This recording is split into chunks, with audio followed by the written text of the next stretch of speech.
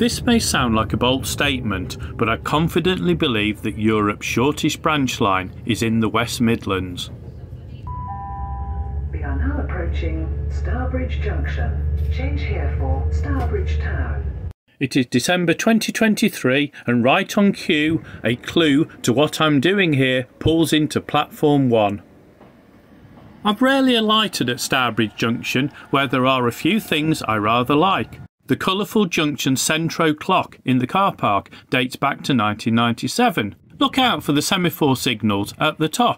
I particularly like seeing postbox toppers, and to my surprise and delight, there is a festive topper on Platform 2.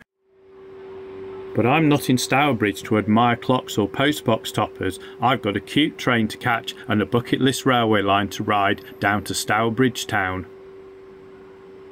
Built by Parry People Movers, two Class 139 lightweight rail cars have been operating from around 2008 or 2009 on this 0.8 mile branch line between Stourbridge Junction and Stourbridge town.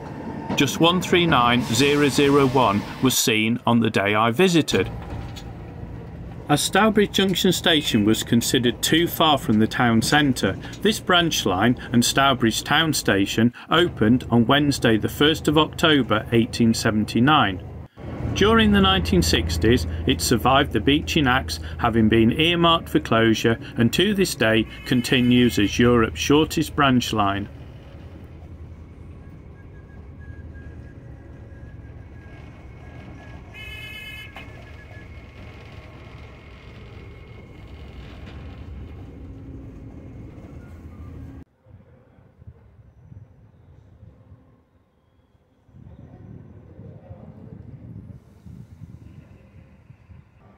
The current station was opened on Monday the 25th of April 1994 with a single platform and a station building which includes a staff ticket office and waiting area. The line originally continued for another 70 yards until 1979 to the previous station, where there is now a bus interchange.